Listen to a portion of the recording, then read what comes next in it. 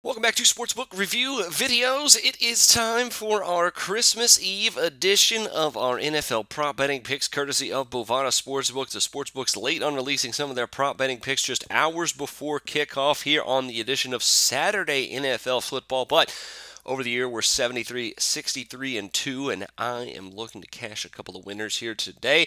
First one up is Matt Ryan over under 295.5 passing yards. Matt Ryan and company do have a tough matchup this week. The Carolina Panthers are playing well, and going into Carolina is going to be a tough game and a must-win situation here for this Atlanta Falcons team.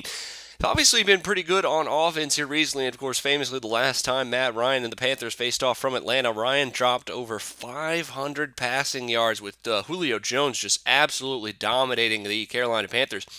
Julio will be back this week. He had a full practice on Thursday, and even though I doubt he's going to go for 300-plus yards, I think 100-plus is pretty easy for Julio Jones in this one. As long as Ryan can get another 200 passing yards in this one, so I think he can against this Panthers secondary. I think the over here is a very, very good play. Panthers have allowed 315 passing yards 3 out of their last 4 games, and with Jones back, that really just ties together this Falcons offense.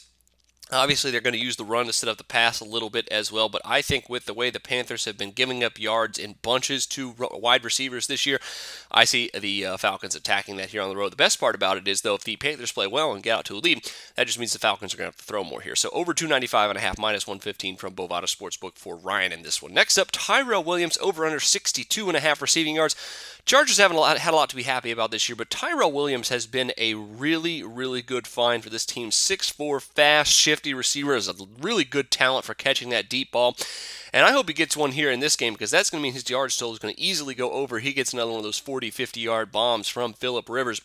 Yards last week, obviously a bit depressed, but he still got 10 targets despite only catching 4 of them. A pretty poor game, but double-digit targets in 3 out of his last 5 games. I think we're going to definitely see that here against the Cleveland Browns team that will obviously right now have their best shot at getting a win here over the rest of the season. It's a bit concerning here because the Browns have been a little better against wide receivers recently, but last week it was against Buffalo. Obviously, they don't have much to throw to, and the Bengals before that. So I think that with the Chargers coming in and Phillip Rivers being very, very talented, I see him beating this Chargers secondary in this one. I think Tyrell Williams is going to be the biggest beneficiary of that. 62.5 is pretty low considering his deep ball ability and the amount of targets he should be getting in this game, whether or not the Chargers are playing from behind or playing with the lead. I still think Williams gets 8 to 10 targets in this one. I think 70, 80 yards is a pretty good bet for him. Over 62.5, minus 105 from Bovada Sportsbook. Best of luck to you on those. Happy holidays and Merry Christmas to all out there.